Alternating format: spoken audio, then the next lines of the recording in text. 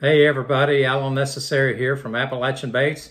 In this video, we're going to cover a lot of tips that you can do over the winter season to prepare for next year's fishing season, or if you just got a weekend, you ain't got nothing to do and it's been raining all day and you just want to do some things, we're going to show you some tips.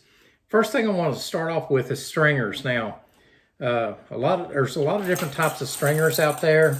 There's chain stringers, there's rope stringers. I prefer a chain stringer, and the reason for a rope stringer, when you thread it through the trout's gills, they don't live long, plus they get blood on them. You gotta wash them out and they tend to stink. And if you've got a lot of trout and they twist up on it, just hard to get off.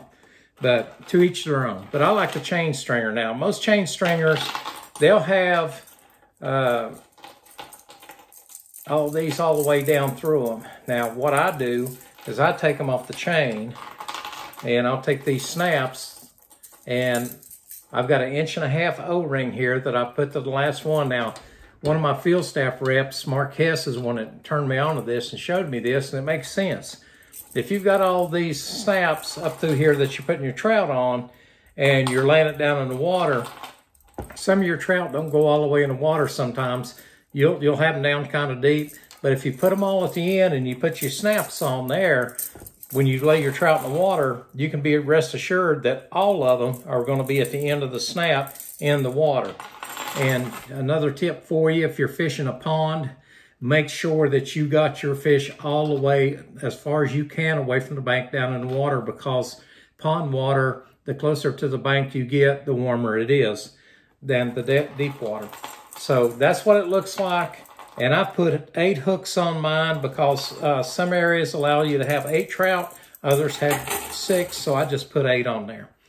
One thing we covered, and we've covered some of this on our Facebook videos, but another thing was you're out there fishing and you keep breaking your line, you don't know why, or you're feeling your line and it's frayed.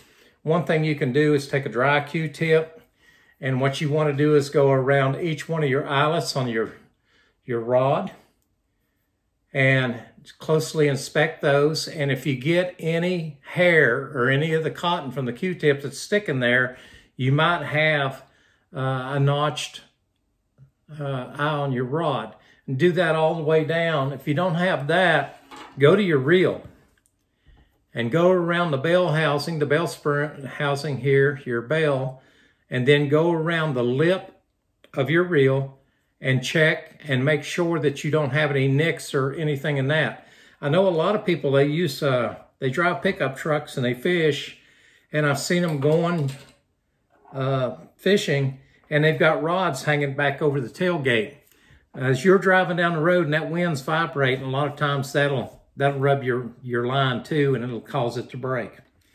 Another tip, if you go to some of your big box stores like Walmart, and you want to go fish like an area that's single hook only, and it's got to be barbless, and I know a lot of people are going to say this right off the bat. They're going to say, well, I just take pliers and pinch my barb down. Well, we all know, we've run into game wardens that are to the rule that a pinch barb is not going to get you out of a ticket if you're fishing where, you've got to have barbless hooks.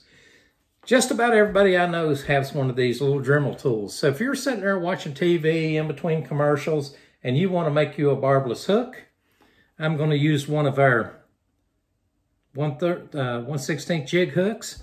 And you can get a smaller stone than this to fix your Dremel tool. But I've got my barb there. I hope you can see that.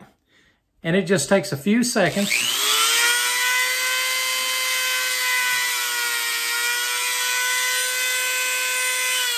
You just made yourself a barbless hook. So instead of sitting there on Amazon trying to order some, or going to some fly shop and trying to get them, make your own. You can sit right there and do it in no time, and you got a barbless hook. We're all about saving money. So one of the things that I do is, and I hope you can see this, in the head of this critter, there's a hole where I've been using it. A lot of times we'll be using jigs, worms, whatever, and it doesn't matter what plastic you use, but after you slide something like that over a keeper, it'll tear a hole in it. Well, don't throw that bait away. All you got to do is have your pair of pliers and one of these that just about everybody's got for a grill. And the key to it's not putting the flame up on the tip. And what you're going to do is you're just going to close that bad boy back up. Just hold that flame there a little bit. As soon as it catches fire, blow it out. You ain't got no hole anymore. And you don't have to buy another one. You just melted that back so you can put a hook over it and you can fish with it again. Fish don't know the difference anyway. Another thing, this here is off of a beetle spin grub, and I'm just using this for an example. This come 3 out of a pack. You see those black lines on there? Well, you want to imitate that? Here's an Appalachian Baits Mountain Critter.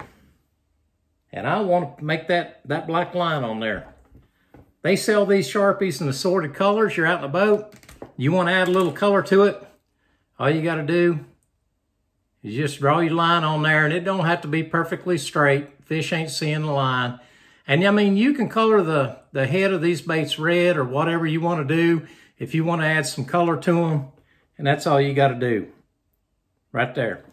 So get yourself a pack of Sharpies if you're on the creek bank or somewhere, or you ain't got a certain color and you want to do something like that. That way you can give your bait just a little bit more color, a little bit more presentation. So that's just some tips I wanted to go over with you. Don't throw your plastics down on the ground. Take care of your rod. Make your chain stringer. Put all your snaps down at the end. I mean, just little bitty tips that'll help you out. And along the way while you're out there fishing. This is Alan Necessary with Appalachian Baits. We'll see you on the creek bank.